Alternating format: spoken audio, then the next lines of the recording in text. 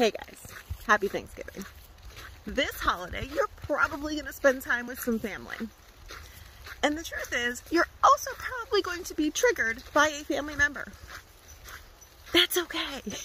The truth is, our family trauma, we all have it, is the most deep-seated trauma in our body.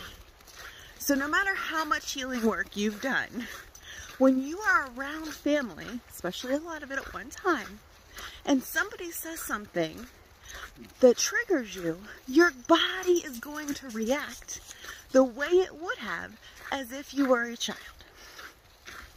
Do not shame yourself for that, because there's no reason to. Your body is doing exactly what it's supposed to do. It's protecting you. So what can you do? What can you do when you're at Thanksgiving and you know that that aunt or that grandfather is gonna say something that it's just stabs you right there?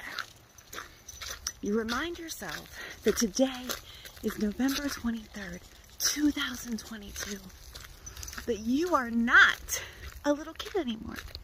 You're an adult now, and you've actually learned a lot of skills to be safe and protect yourself. Then you go outside and you take a nice deep breath. And you can put your hand on your heart and you can say, even though I'm triggered in this moment, I am still safe.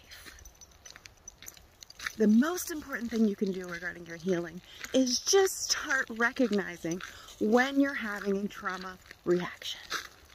Be aware of it, recognize how it feels in your body, and then do what you need to do to calm and support your body. Alright guys, I do hope you have an amazing and lovely Thanksgiving, and don't forget to think about some things you're grateful for. This has been A Few Minutes with Mindy. Have a great day.